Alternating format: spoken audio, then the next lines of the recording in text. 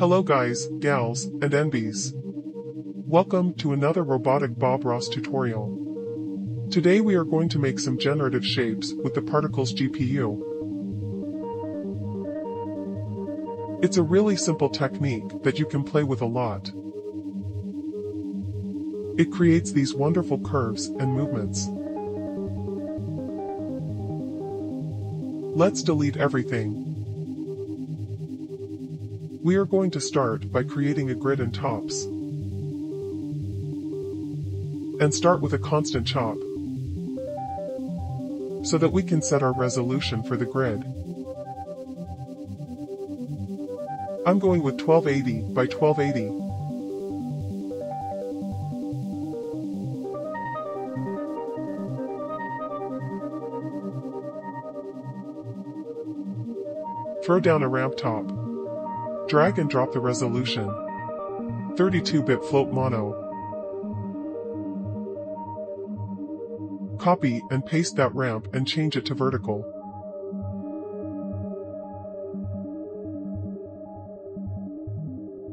Drag those into a reorder. Input 1 red. Input 2 green. Blue 0. Change the pixel format of the reorder to 32-bit float RGBA. If we press the viewer active and press the V key on our keyboard, we can view the colors as points, and we see that we have a 1280 by 1280 grid that goes between 0 and 1, represented by the red and green channel. Neat. I want to center it around the 0, so let's bring in a point transform top. Under the Align tab, align it by origin. In the X, Y, and Z plane.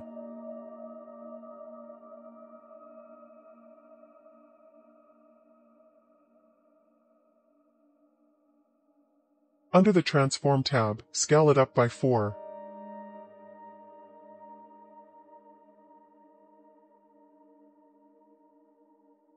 Throw down a null.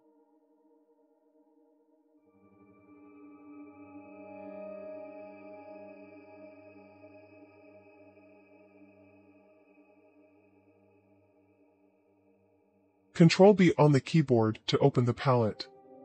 Under Tools, bring in the Particles GPU.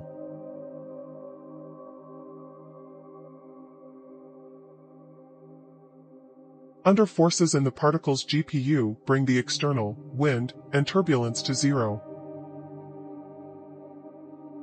Where we are going, we don't need these.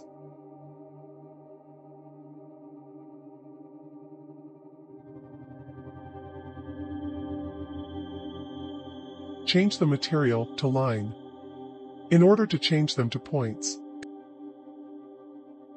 Connect the null top to the first input of the particle GPU, and we can see our grid forming in the particles.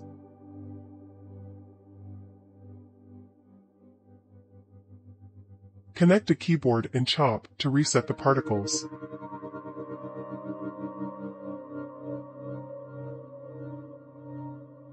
Let's increase the amount of births and the amount of max particles in simulation.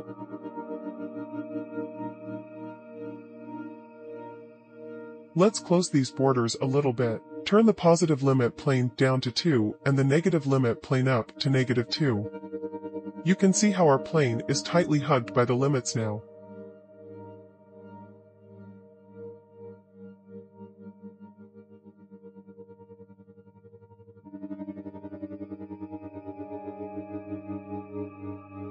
Let's connect the FIRS output of the Particles GPU to a null and to a transform to create a background.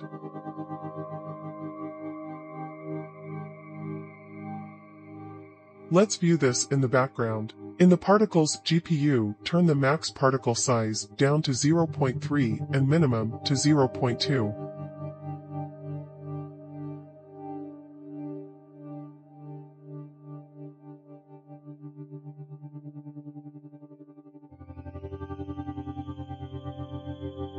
Let's create a new camera.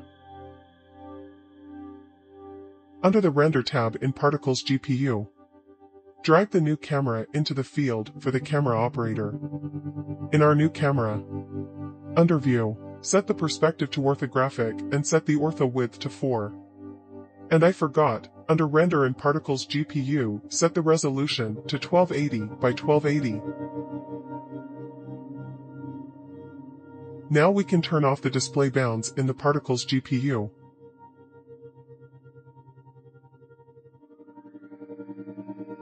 I changed my ortho width to 4.1, there is literally no need to do this.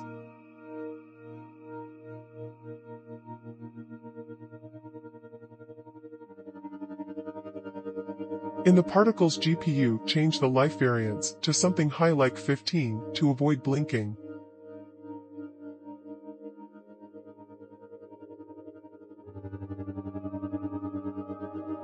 And there we have it. A nice grid of particles. Let's move over to the fun part. We are going to use the fourth input of the Particles GPU component, called optical flow. You don't need to follow along here, I'll just show you what it does. By connecting a constant top.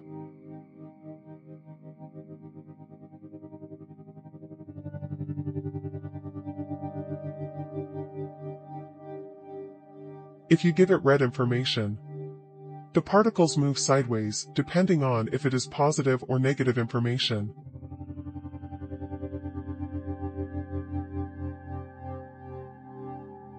If you give it green information, they move up and down. I'm so pedagogical. Okay, let's continue.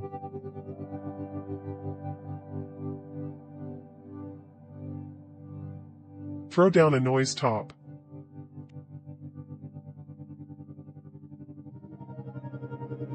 Drag and drop the resolution. And change the pixel format to 32-bit float RG. Monochrome off. Here's where a lot of play comes in. Turn the period and harmonics up.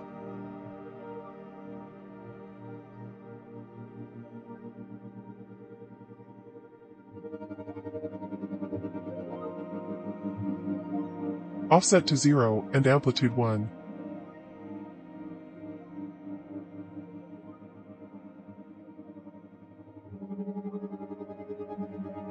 Connected to another noise top.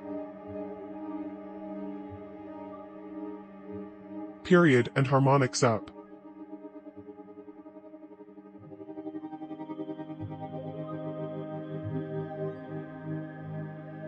Exponent a little down. Offset 0, amp 1.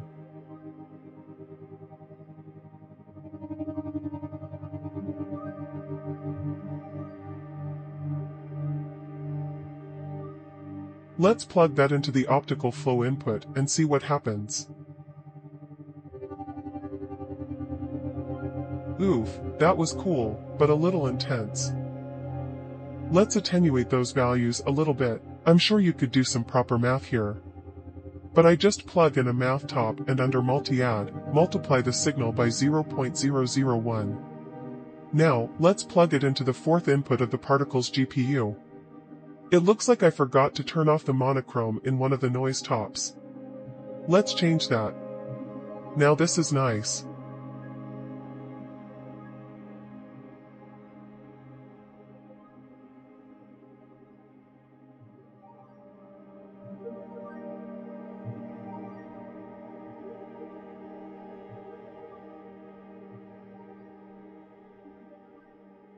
Let's create a feedback after the render to see those paths a little better.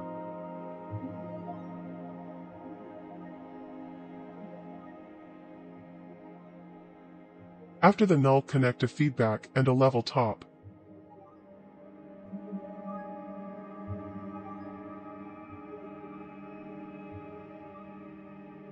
Under Post, set the opacity to 0.99. I also turned down the brightness to 0.999 and black level to 0.001.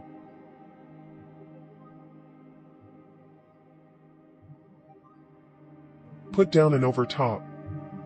Connect the render and level to it. And drag and drop the overtop to the feedback to close the loop.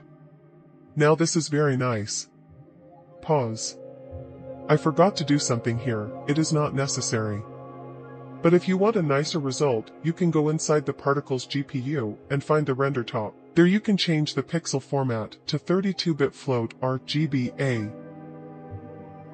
Okay, we are back. When we change around in the noise, we can see the particles reacting, albeit a little slowly. Let's click on the particle's GPU and change the parameter called speed. I turn it up to 3. This effect is never going to be fast, but now it feels more responsive.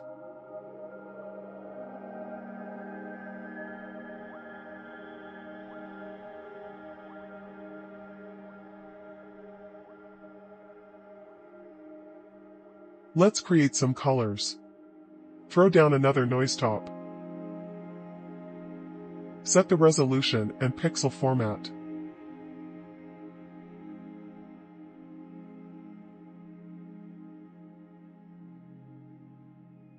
Connect it to a lookup.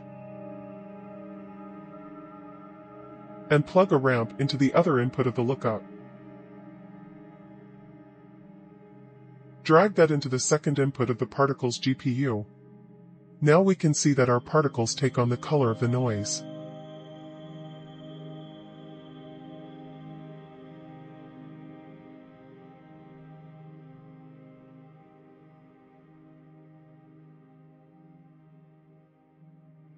If we use the ramp, we can modulate the colors.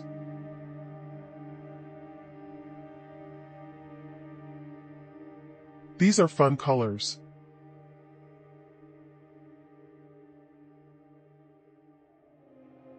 Let's create an automatic seed changer. Throw down a keyboard and chop. And set it to the 2 and 3 key on your keyboard.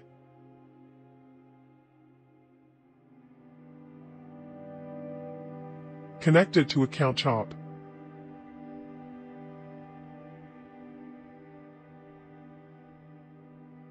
And a null. Drag and drop the first channel to the seed of the first noise, and the second channel to the seed of the second noise. Now when we press the 2 and 3 key, we see changes in the pattern. Nice.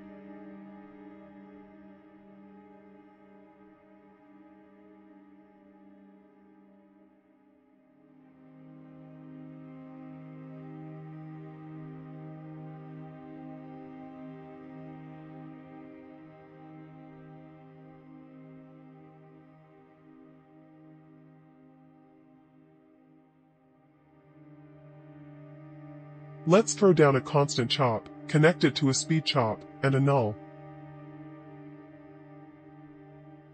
Let's use that to animate the noise.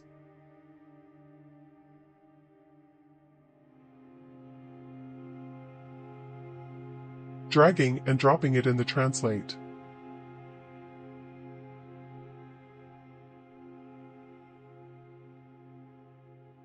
Fun.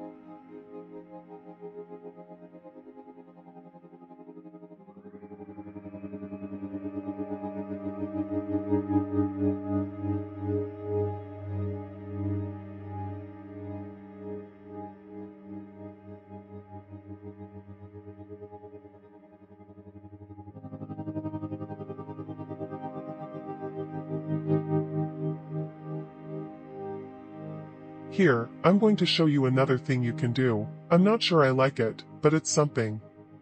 In the feedback loop, after the level, connect to transform top. Lower the scale slightly to something like 0.998.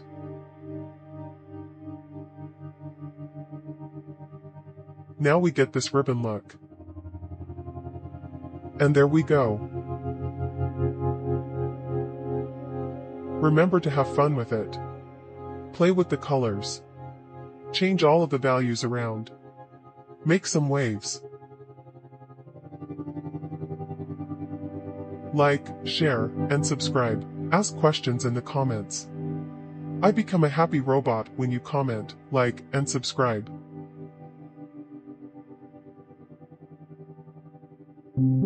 Cheers!